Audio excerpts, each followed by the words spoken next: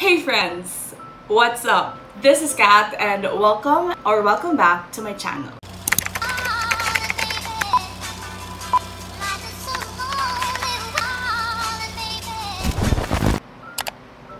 Okay, it's been a while, it's been a long time, I know it, but in the past month, I don't know what happened to me. I kind of felt like I wanted to go back in content creating, in video making, in doing booktube, bookstagram, and more importantly, I felt like I want to go back to reading. I'm just really so happy about it. I'm so giddy about it, and I'm excited to share with you again this whole journey that I have with reading and all the other stuff. So anyway, just a few disclaimer before we move on to the topic of this video. First off, there's going to be a background noise. It's hot right now, so my electric fan is working. It's functioning at the moment, so it's like the buzzing noise that you can hear. And also there's like background noises from the outside. And second is I am going to speak in Tagalog and English in this video because we're going to talk about the Filipino books that I've read in August. So actually, I've read 9 books in August, but 3 of them are non-Filipino, so I'm not going to include them in this video. Alright, so yeah, without further ado, let's get into the books! I'm so excited! Okay, so as I've said, we're going to talk about the 6 books by Filipino authors that I've read in August, and I wasn't really intending to do that prior August. Like, hindi ko siya talaga pinlano, guys. Like, it's spontaneous lang naisip ko. Why not read all my books by Filipino authors na nasa shelf ko pa rin hanggang ngayon na hindi ko pa rin siya nababasa. But, spoiler alert, I ended up buying another books by Filipino authors, which also are not planned. So now, what we're going to do is I'm going to share with you all the 6 books in the order that I enjoyed them or I love them. So magsa-start tayo sa pinaka-least like or least favorite ko on this list, and then we're going to end with my most favorite and the one that entered my favorites list of the year. I'm so excited. Let's just get into this bago pa umulan ng malakas kasi medyo narinig ko na yung ambon-ambon, guys. So, my least favorite or least liked book in this stack is Halina, Filipina by Arnold, Arre. So, this is a graphic novel. Actually, guys, spontaneously ko lang itong nakita sa Fulibook. Like, I was browsing with my friend Eman, and we were in Fulibook BGC. Tapos nakita ko to, and it reminded me of the Philippine Lit that we studied in high school. The title was New Yorker in Tondo, and this one is A New Yorker in Manila. So it reminded me of that story, and I really liked that story. So I thought, why not give this one a try? And I actually ended up liking this one as well. But it's just that it's the least of this pile, okay? Yun lang. Disclaimer, walang libro dito na hindi ko gusto. Lahat gusto ko, pero nirank ko lang sila depending on how much I love them. Because I just want to. So anyway, this graphic novel is about 2 main characters. They are named Halina and the other one is Chris. So Halina is like a balikbayan. She was raised in the US, in New York particularly. And then she went here in the Philippines on her own. Like, wala siyang kasama, mag-isa lang siya. And she was like trying to understand her roots, the Filipino culture. So magigets na natin na very sheltered. So hindi siya masyadong aware or conscious with our culture.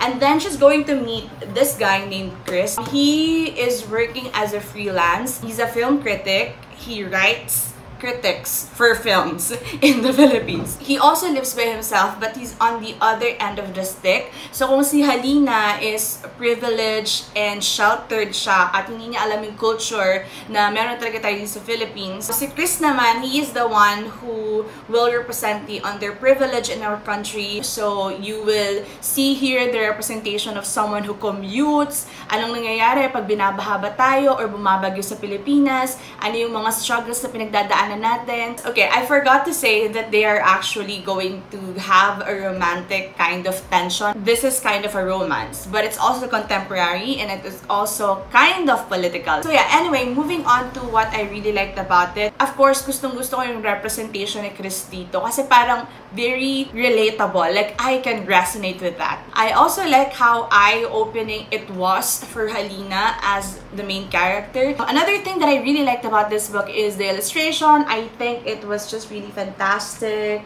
I don't know if you guys can actually see it. Pero yeah, siguro kung color ito, it would be so much better. But even in black and white, I just really liked it. So yeah, something like that. This is my first Arnold Arre's work. I've like heard of him before. I also know that he's a great illustrator, but I haven't read any of his books. I'm definitely looking forward for more. What I didn't really like about it, yung resolution niya, hindi ko masyadong nakuha. I mean, parang bitin ako dun sa story. For me, the plot and the characters weren't as fleshed out as I thought it would be. And there are a lot of issues open throughout the story that I didn't get any resolution. So yeah, anyway, I still recommend this book. I just kept on babbling right now. I'm so sorry. We're gonna talk about 5 more books. So we're going to move on. Alright, so the next book that I'm going to show you, this is actually a reread. I first read this book back when I was in college, when I was still into Wattpad. And then this is definitely my most favorite Wattpad story, that when it was published in a physical format, I just grabbed the opportunity to get myself a copy. And I've been wanting to reread this for the longest time, pero hindi ko alam kung bakit hindi ko siya nire-read. So, the book that I'm talking about is A Miracle by peachxvision. Ang nakalimutan ko, okay, author's name is Jessamine Verzosa. I love this so much, and I wasn't really into romance, especially now that I'm adult, but I thought of just rereading it just to check kung parehas pa rin ba yung pagtingin ko, ano ba, yung pagkagusto ko sa libro na to, because I just really loved it back then. So anyway, this story is romance, as you can see. So we have here 2 young adult characters named Mary and Nathan. And Mary is like this gothic girl na medyo weird sa community nila, like in their neighborhood and then in their school. Medyo iniiwasan siya ng mga tao. Like, she's an outcast because she dresses differently, and then also probably the way that she behaves. And then she's going to meet Nathan, who is a transferee in their neighborhood, in their village, and their school. And they're going to be friends. Of course, their relationship will evolve from friendship to something romantic. Things that I really like about this book, of course, the character and the plot itself. Medyo cliche yung plot niya, especially if you have read a lot of Wattpad stories before, like she's dating the gangster or Diary ng Pangit. But at the same time, it still works for me.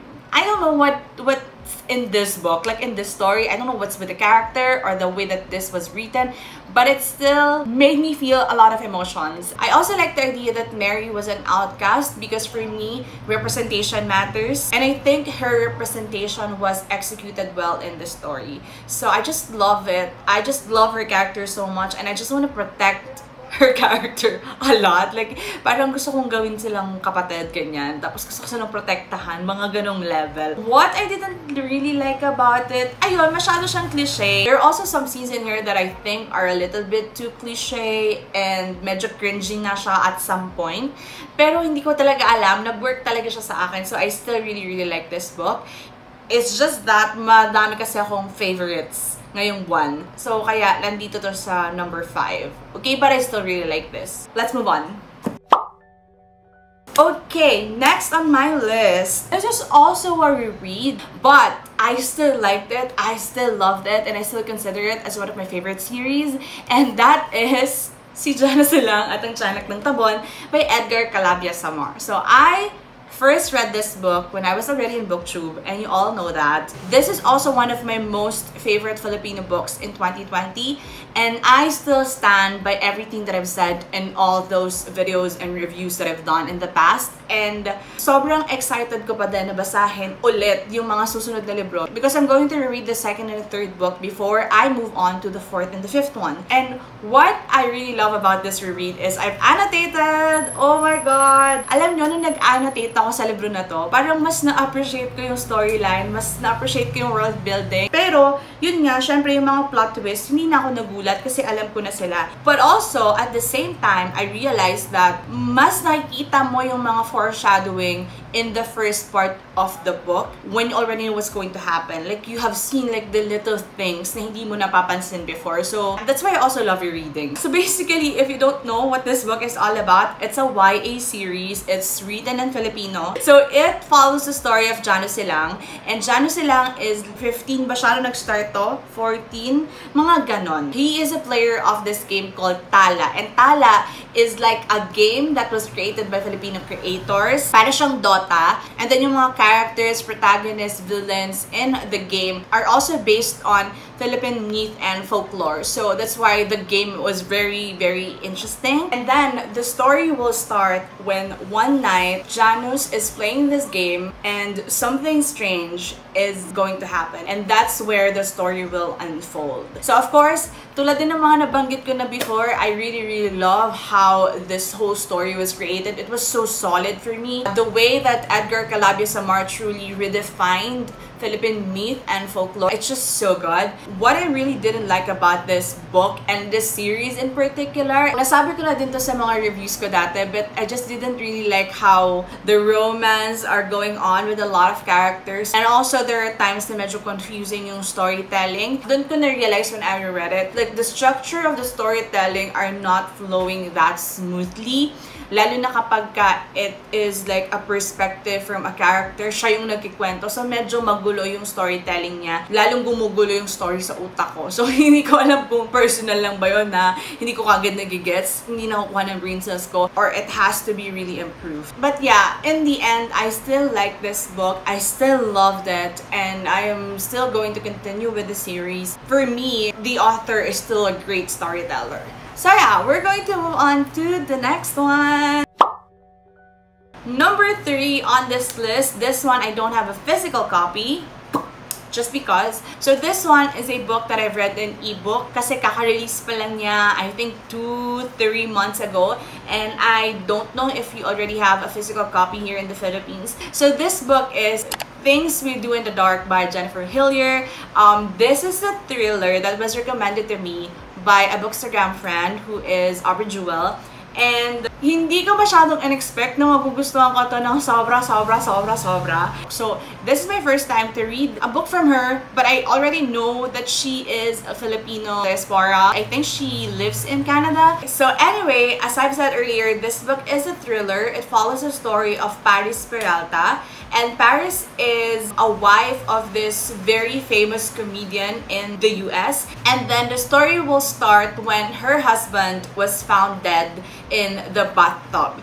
And nandun din siya sa crime scene during that time. And then of course, ma-accuse siya na siya yung pumatay sa husband niya. So there's also another timeline in here wherein we're going to follow the story of another Filipino immigrant who in the past, during the 1980s, she was accused of murdering a lover in Canada. So, dalawa yung timeline dito and dalawa yung main characters who coincidentally pareha sila ng pinagdadaanan. And then later on in the book, you're going to find out the connection between these two stories. And for me, the way that this book was written was just so good. Like the structure of it, the dual timeline, the way that it builds around tension and mystery. Like, sino ba talaga yung pumatay? Bakit siya nakulong? Anong nangyayari? So there's so much question in this book, and I was kind of regretting that I didn't have it in physical copy because I would have probably written my questions, and siguro nag-aano din ako doon, naglalagay ako ng theories ko, ganyan. And then there's a lot of plot twists in here that I was really so surprised. When it comes to like entertainment value, pacing, how much did I enjoy it, this is definitely a favorite book. I can definitely see that this is like a 5 out of 5 stars if I'm rating books. But because I have other factors or elements that I'm also considering into, I don't think that it's gonna be like a favorite thriller of mine, but I just enjoyed it so much. So kung mahilig ka sa thriller, if you like mystery, if you want like whodunit kind of, you know, basic plot, this is a good one. Just to clarify pala before I move on to another book, I don't think that this book in particular aims to represent Filipino or our culture. So hindi ko siya nire-recommend because of the Filipino characters. I'm just saying that they're Filipinos, and I'm just glad to read a thriller that has Filipino characters, but it's in no way a representation or anything like that. It's just that I just loved it, and I just love that it is written by Filipino and it has Filipino characters. That's it. Wala siyang masyadong kineme. Hindi ko masyado explain, pero I hope that it makes sense, that you're getting my point, and that you are going to read it not because there are Filipino characters, but because it's a great thriller. That's what I'm saying. That's what I'm saying. Let's move on to the next books. Okay, if you noticed anything, any changes in my setup or in me, it's because I took a break, like a few minutes before continuing with this video. So now let's move on to my next book, which is number 2 on this list. Alright, this book I am super duper excited to share with you, because this is definitely one of the most surprising reads that I had for the year, and this is 17 Prayers to the Many-Eyed Mother by Eliza Victoria. Eliza Victoria continues to surprise me. For me, this book is unexpectedly so freaking good. Like, hindi ko expect how much I will like this, how much I will devour each of the story. So if you don't know anything about this, this is a collection of short stories, 17 short stories to be exact. These stories have a specific theme of humans resorting to supernatural beings or supernatural elements that are also based on our myth and folklore. So basically, the problem with anthologies kasi, hindi lahat ng stories magugustuhan mo, right? So just like any anthologies out there, of course, I have favorite stories in here. The titles are The Missing, After the Crash, When I Die, I Want You to Have All of My Stuff, Premium, Fairy Tales, and Let Me Hold Your Hand. Yeah, those are my favorite ones. I've actually highlighted it here. I don't know if you can see it in the camera, but I hope it will see. Ay, makikita nyo din yung nails ko. Kulang na siya. And then the rest are just stories that are so good as well. They're all written so well, but I think the stories that became my favorites are the ones that I can resonate with, and I can see myself in some parts of it, and really affected me emotionally. So probably yun yung reason bakit number 2 ko to sa list, kasi hindi ko siya masabi like a favorite book out there because of like the different feelings that I had with the stories. But generally, this is going to be on my liked it a lot tier. So I highly recommend it. It's weird, it's eerie, it's creepy, it's haunting, it's beautiful. Those are the words that I could use to describe this book, and I just love it. But also, just please be aware that there are a lot of like heavy topics in here. I hope that you would check out trigger warnings before reading this book. Okay, so we are on to our last one. This is the book that I consider as my favorite read of August, and also one of my favorite reads of the year. And this is going to be a no surprise if you have been following me since 2020.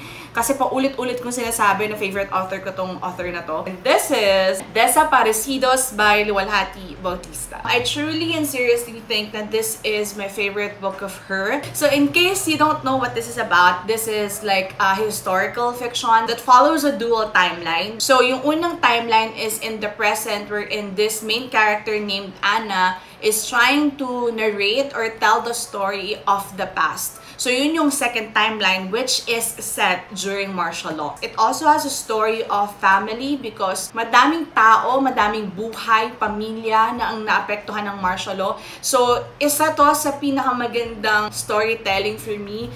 Even though it's fiction, I am 99.9% sure that there are a lot of stories like this in real life.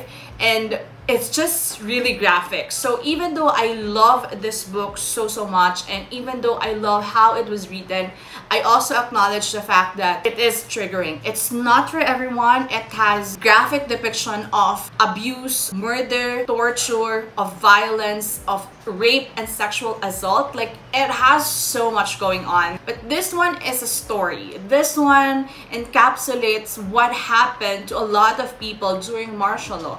What happened to their families decades after.